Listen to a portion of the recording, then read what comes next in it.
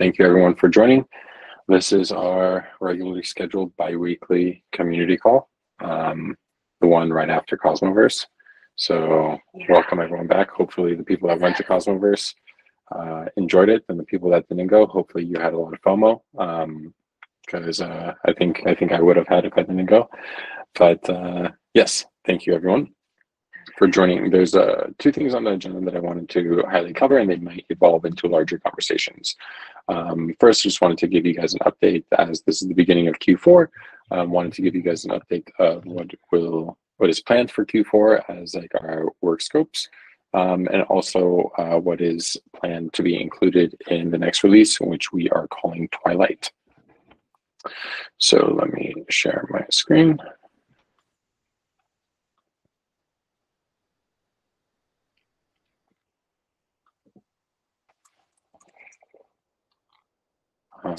So within Q4, we have a couple things that we will be working on. Specifically, the things that will be included in the Twilight release are the first phase of Base App++. So we're implementing ABCI 1.0. What does this include? It includes prepare proposal, and process proposal. This leads to, this will be released as part of 047. Our goal is to start testnets next Saturday, a public testnet where everyone's welcome to join and try and take down the network, try and find some bugs, as we do some QA alongside the Tendermint team. The next thing that we want to include within, so I'll go down the list. So we took a small pause on separating all SDK modules into standalone Go modules. The reason why we did this is because we are actually, we actually completed phase 3 and we're on phase 4. So what phase 4 is making sure all the modules are decoupled and there's no cyclical dependencies, and then spinning modules out into their own Go mods. So we stopped this because we wanted Twilight to be our last like mono repo release, in order to get the release out sooner for teams like the Hub and really everyone who wants to use an app-side mempool. So we're going to be continuing that. We're also continuing on this core app framework. So Dep Inject is in its alpha, in its beta alpha stage, so it can already be used in 047. You could have a partial application written. As an example of where you can find a partial application is, I can't see. If I can't see, you probably can't see either. Is basically an app dot. And where you can find an example is, so in app config, we actually have an example of how it would be to use a bunch of modules within Dep Inject. And then in app.go, it's a hybrid model where you're still using some modules in the app.go, but they are mostly in app config. So that will also be part of 047. The long-awaited liquid staking. So the next era of staking within Cosmos, we're working. So spending most of the rest of the evening and tomorrow updating liquid staking module and getting it ready to be merged into mainline SDK. And so this will be an optional feature within the SDK. So it's not mandatory that your chain adopts liquid staking. The one thing that changes is, and I believe it's more for the better, is essentially what is your min self bond becomes what Zach and Inclusion are calling a exemption factor. So if you don't want to use like the staking module, you'd set the parameter exemption factor to 0, but your min self bond essentially becomes how much of a self delegation, quote unquote, is registered as an exemption. And so it's recreating the same thing. There's an explicit message now to leave the validator set to unbond instead of just like removing your self bond and then you automatically start unbonding. Now there's an explicit message to leave, and so this provides somewhat of a better UX and more explicit UX for validators. Next, we have Interchain security. So as part of the Interchain security, the Interchain security team did a bunch of changes within the SDK. And so we're just making sure those are merged into mainline. So when Interchain security comes about, then that whole ecosystem can use mainline SDK instead of having to run off of a fork.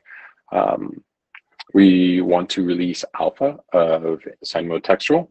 So Amaury is leading this and working alongside Jim and a few others from Agoric in order to deliver alpha sign mode textual. We're also working on something we call auto CLI. So we all know that writing CLI is cumbersome. It's extra boilerplate that we all copy paste into multiple modules. And a big theme for 2023 and Q4 is getting rid of all this boilerplate in the Cosmos SDK. And part of that is just writing a great tool that basically looks at your modules or looks at modules of a different chain and then generates you a CLI that you can use. It's actually not, it won't code gen use commands. Instead, it will be during runtime, you'll be able to interact with different protofiles. Cool thing here is part of this is also we'll be able to provide a tool with an SDK to interact with all the chains that use 047. Every chain that uses 047, and going forward, we'll be able to use the SIMD CLI tool in order to interact with all of them.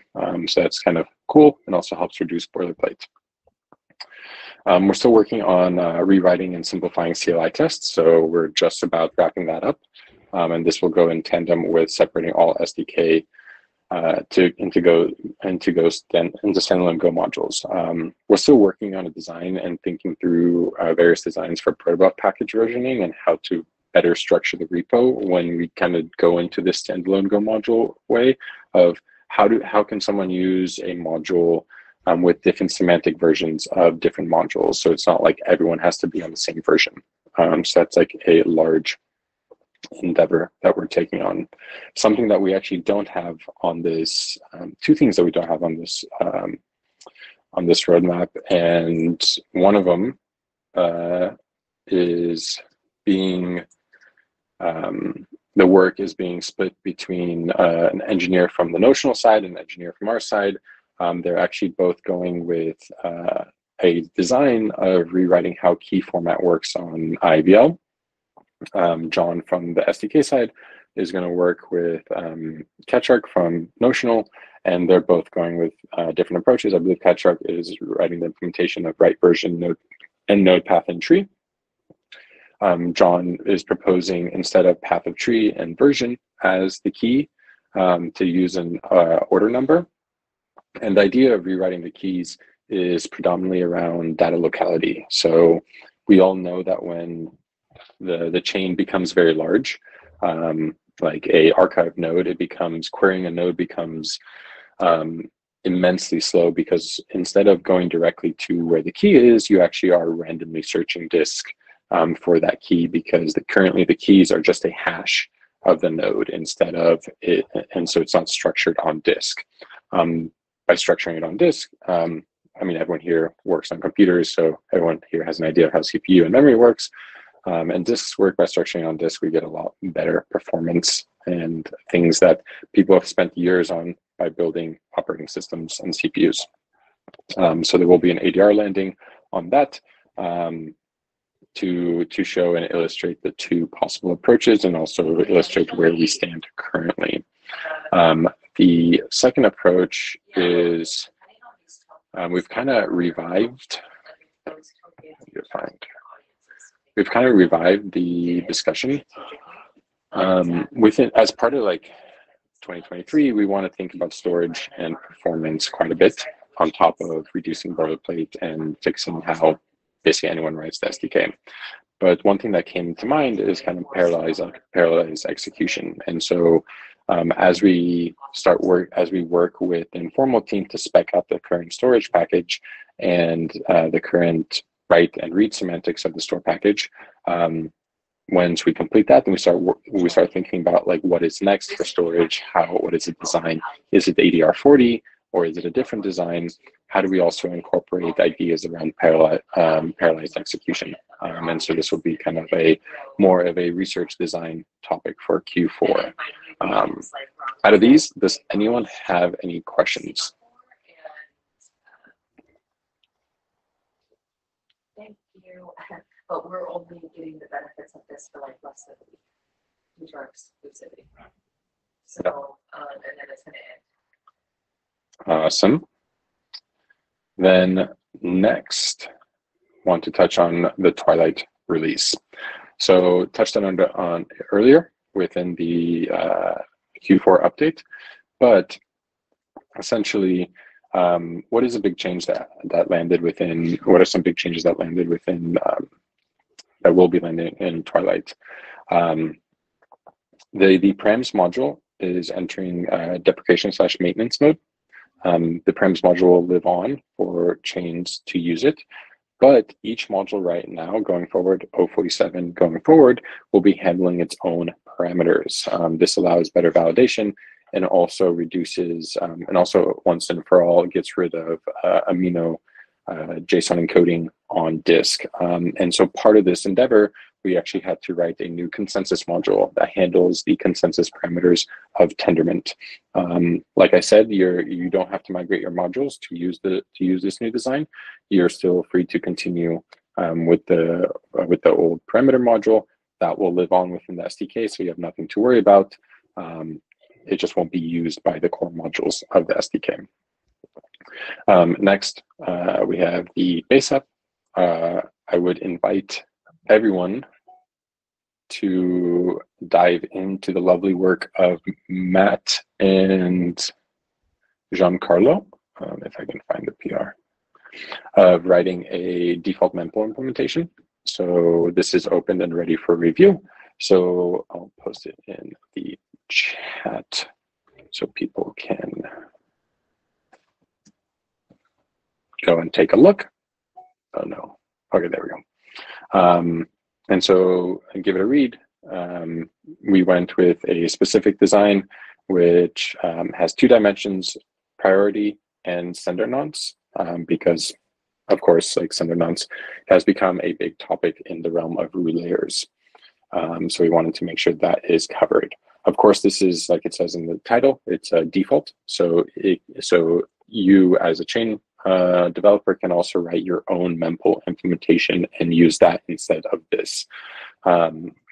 So invite everyone to give that a gander. And then we have the base app integration PR. So Matt and Bez and Giancarlo are working on integrating that into base app in order to start testnets next week. So that is that one. Any questions on this work?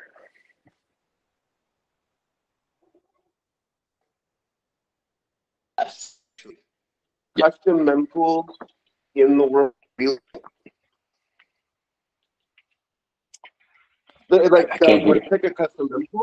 I think for validators can do math, and but I actually didn't know that people were using them for relaying. Sorry, can you? You were cutting out for a second. Could you repeat your question? Like that. Yes, the question is: people are using custom mempool for relaying, not just like on a validator node and doing math, or? No, I'm sorry. Just the idea of using sender nonce as a dimension within the mempool is primarily because if like you submit 100 transactions, individual transactions from a single account with different nonces, there is the probability that a higher nonce will execute. There is a probability that the higher nonce will execute before a lower nonce, making the lower nonce fail when it comes up for execution. And so if we order the transactions via nonce in end priority in the mempool, then you can be assured that nonce 4 will always come before nonce 5, and the transaction will be executed before nonce 5. And so that's the idea there. We heard from the Hermes team that when they submit a lot of transactions, they always get like nonce errors. And so we try to alleviate that issue by adding it as a second dimension in the mempool. Nice. Thank you.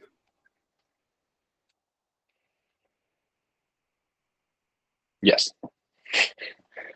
So Ida says, presuming that all transactions have been successfully relayed to the validator, selecting these from its mempool for proposal. Yes, you are correct. Any other questions there?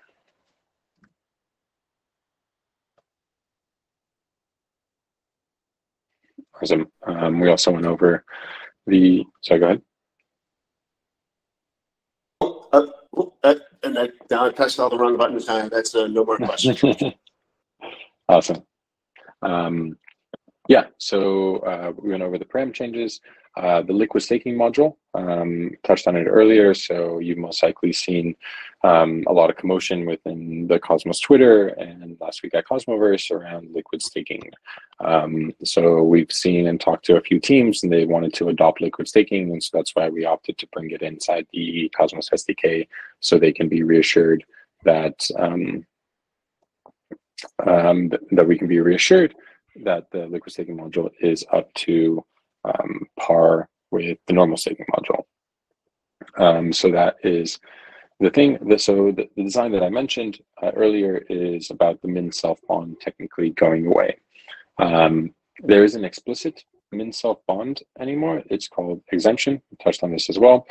And so you as a validator, so you know, many of us operate validators, and many times the issue is that like your validator key, your account key for your validator doesn't have any funds, but you're actually self-bonding your own, let's say, atoms from a different account on your validator, but like on UIs, it only shows that you're actually self-bonding maybe one atom. And so the nice thing about like this exemption, it can be used as a min self bond, and you can register other accounts that you use that you are like bonding to your validator. So it's like all of a sudden, if you have 10 accounts, each with 1,000 atoms, for whatever reason, and you're delegating to yourself, you can prove that you are self-bonding greater than what is only in your account, in your validator account key. For myself, I find this quite interesting and compelling, and I hope other people do as well. Of course, if you want to use the liquid staking module and the staked assets, then you would just bump the exemption factor to a non-zero number. Any questions on this?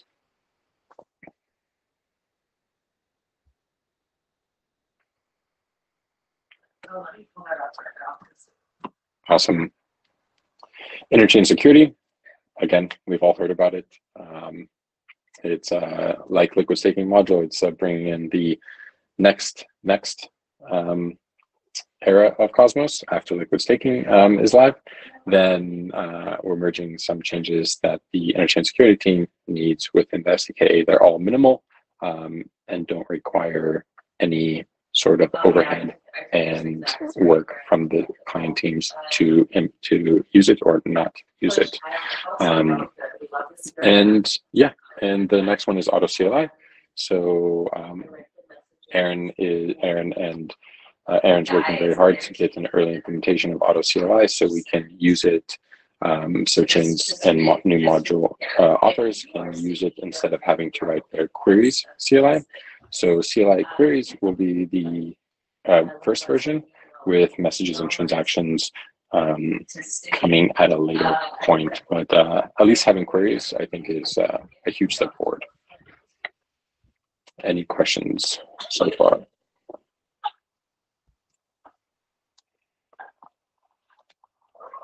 Yeah. Nothing. Those are the items that I had highest in my mind. Now I want to open it for anyone to bring up a discussion point, bring up any concerns, anything that they feel like we are missing as implementing on the SDK, and stuff they would like to see. Does anyone have anything in mind?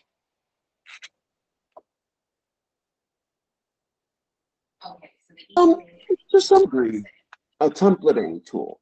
Mhm. So we did when we built Craft, we started with like a pre-release 46 Senate, and excuse me, I think that like two options, right? One, I could get a hold of Ignite. I've got to check if the CMD folder still does the thing. I wouldn't really be okay because we've spent.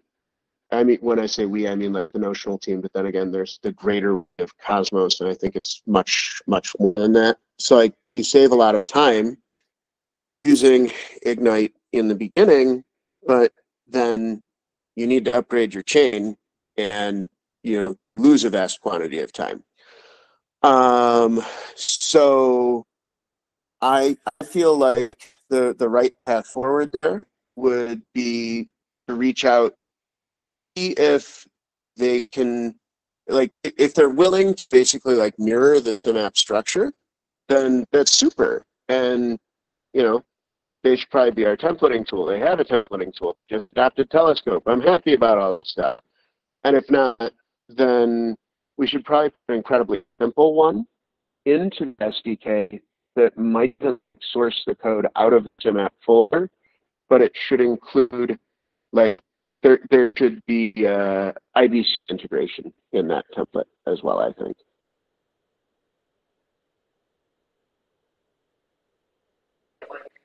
Yeah, I can see us doing that. I think like it would be amazing to we can open an issue and open an epic to just like encapsulate that, and also work with existing teams who are thinking about this as well. But it'd be amazing to really put a great focus on this once we reduce the total amount of like lines of code within modules. So it's like when we have like ORM or like the storage API, when you don't have to, events are like minimalized, when queries and messages in the message server and all CLIs are auto-generated, then that reduces the total amount of code that you have to write. We want to reduce the amount of code you write in a module by at least 50%. And then anything above that is like amazing, and we really want to aim for that. And then at that point, like including a templating tool would be like immensely easy. Also, we could even include like a tool that like provides a default dep inject config that includes IPC and that you can extend with your own modules too. So that's like a another. Yeah. And it makes sense to defer it because at that time the tooling would look quite different. Yeah, exactly. It would look drastically different. We're hoping within 2023, the SDK will look entirely different, basically almost like a new product.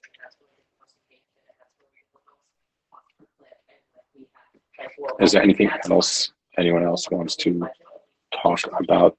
Since the team is very focused on Twilight and just got back from Cosmoverse, and us as a team don't have too many design discussions to have with the community. So I would invite anyone to just speak up, ask any questions they have, any concerns. Sure, Marco. I'm not sure how well my audio is coming across. Hopefully well. It sounds good. Okay, great. Because I have a kind of a complicated thing that we're pushing into the design phase for Providence. So one of the things that we have, so for just a quick background for everybody, we primarily deal with financial institutions, and they have a lot of regulations and a lot of kind of extra constraints. One of the things that was identified that we, as a risk of concern, and it of course came out of the whole Tornado Cash OFAC dusting accounts thing, is that Cosmos-based chains use a single account pool for funds received. Anybody can send funds and they go directly to an account. So one of the things that we had been discussing is what it would look like if Provenance were to do a custom bank module where it was like a phased send. So if you had accounts under certain circumstances and you sent funds to another address, that address would have to accept those funds under certain conditions. And so it's kind of an interesting piece. It's pretty early, but since you mentioned you were looking for things to talk about, and I know you're discussing some of the design of modularity for the SDK going forward, and something like this would be a potential case where the Provenance chain would have to do quite a bit of work on their own bank module. That's kind of an interesting thing to think about. Yeah, this actually, in my mind, this kind of ties into a discussion that I started, and I actually started having this discussion with the Chain folks. And essentially the thought, I'm posting the discussion in the chat, essentially the thought is like isolating different modules. So let's say we can take staking, for example. Staking does a lot of different things. It manages validator sets, it does like delegated POS, and it does a couple other things. But it's like, what if we were to like pull out the validator set manager into its own module or into a submodule of staking that can be reused by different modules? Same thing with governance. All of a sudden, and potentially with bank as well, like the core components of like bank are pulled out into submodules. So if you were to write this module that you're speaking about, you could pull in these core components and then write like the top layer yourself. So you don't have to write everything from the ground up, or you don't have to like fork the entire bank module. And I think this kind of like streamlines development because, for example, with staking, it's like a lot of people who want to modify staking fork the staking module and then modify it, but staking module is like very big and overly complex for what it's trying to achieve. So this could like help in that design phase. Somewhat related to that same concept, so Provenance obviously has a lot of restrictions around different tokens, and I think we're probably the only ones that actually have many different tokens, some of them with send disabled flag. The current design of the bank module has a send function, which has the, I would almost call them security constraints. So there's the blocked addresses, there's the send disabled check and things. Those all happen in the message server. So as part of a transaction or a message in a transaction, but the keeper itself, those methods don't have any of those restrictions. And so we've seen this error come up in COSM WASM, and we see it in IBC, and I think we probably are the only ones impacted by it. But these chains will, initially they forget to put in the blocked address check because they're using the keeper commands directly, and the keeper commands don't have like anything that marks them as unsafe or missing those constraints. And so the default implementation is usually missing those pieces. And so, like, for example, currently the IBC module is missing the send enabled checks on the denoms because that only exists in the message server implementation. So overall, some of these kinds of pieces, I think, as you're talking about structuring code, it might make sense if they were injected as a function where you could do the custom validation. And there's just a default implementation that says, does the check for blocked addresses or does the check for send disabled, etc. I think that would make it a little bit more clear when you're using some of those more privileged APIs that this is the default validation. Yeah, I think like the even higher level is like that this point brings up is like something we tried to fix many years ago but didn't do it well back in like when we were still all at AIB. Was like we need to internalize these like very privileged functions into like an internal folder within bank instead of like exposing it, because it's like the developer many times, since for Go docs, doesn't know if they should be using this API or not, and just putting it in an internal folder and routing them to the correct function that does this check is is like way better than, and it also reduces the API surface that like developers can shoot their self in the foot. So yeah, so that's definitely a really good point. I think, you know, that actually touches on one area where we've had some concerns, because we have to maintain a fork because there's some very minor wiring between some of the modules that we have to have. We have a very different fee system than most chains, so we rewired all the anti-handlers and things.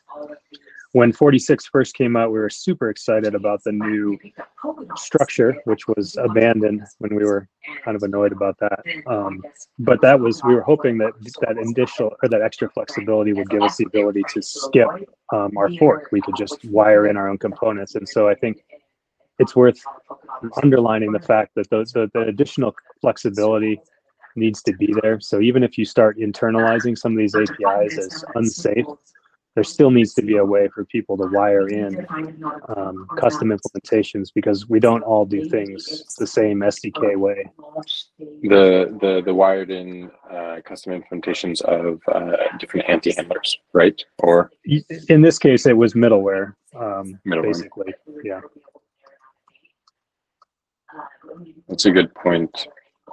I need to resurrect that issue. Reopen image and plan. Because yeah, I think you weren't the only team that was actually looking forward to that change. So I need to dive back into that. And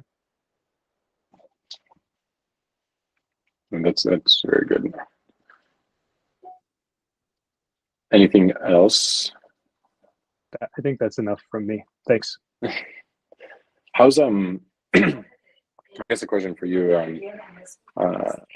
I forgot his name. Let me just find the PR. Around ADR 38 and like the HashiCorp plugin system. Oh, that'd be Ergos. Yeah. Do you know how he's doing it? Maybe if we should like jump in and help on it. So we're in the middle of trying to get a 13 release out, which is our next release. And so he got pulled away a little bit on that, but it's still a pretty big deal. I would like to see maybe some assistance and some collaboration with the core team, just because it's a pretty complex issue. Yeah. So we did backport the old ADR38 to 44 and 45 because TechWeb.com was asking for it, so that exists there. And so I'll put this back on my agenda and quickly jump in. It might be that we pull in the like right semantic changes, and then in a different PR we add in like the HashiCorp plugin system. So yeah, so I'll talk to the team and maybe we can knock it out quickly. At least the like pulling in that part, and then the whole plugin system we can bring in. Maybe it's actually, once you remove the plugin system, it becomes actually a really small PR. Mm-hmm. Yeah. Yeah, maybe yeah. Okay. Yeah, I'm gonna keep this open and talk with the team to see on how we can get at least the changes to the streamer in, and then in a separate PR, look at adding the HashiCorp plugin system. Okay. Yeah, I think that would be good. I mean, the fundamental constraint that we have, which I guess I'll just underline because it's a thing that we would have to have, is we need to have deterministic streaming of that state, even if it compromises the functionality of that node. Mm-hmm. And I know that there's a guy that I can't remember his name, who's very adamant about the definition of what events are as one-way calls, and that's fine. In our case, though, we absolutely would cause that node to crash, or go into fast sync catch-up mode so that it could keep all of its state synchronized with the external systems. Yeah, that totally makes sense.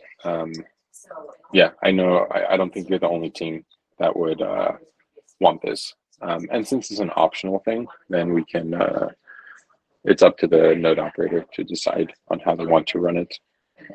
And for your application specifically, maybe you can even default it on the config changes in the root command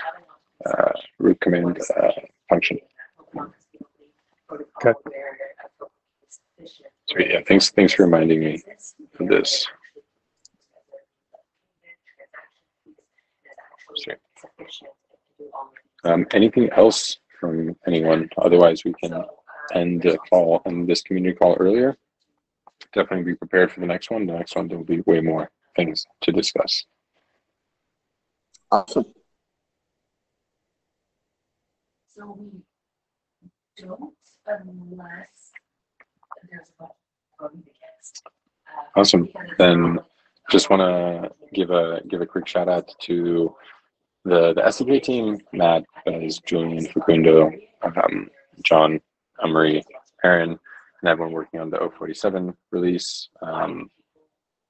It's like we're getting there, and I know we just released 046 about 2 months ago, and we're already talking about the next release. But hopefully, this is able to prove to everyone that SDK velocity is definitely picking up. It is, and by the way, the release is looking great. I haven't watched it. Looks nice. Thank you. Awesome. Then everyone enjoy the weekend, and talk to you in 2 weeks. Thanks, later.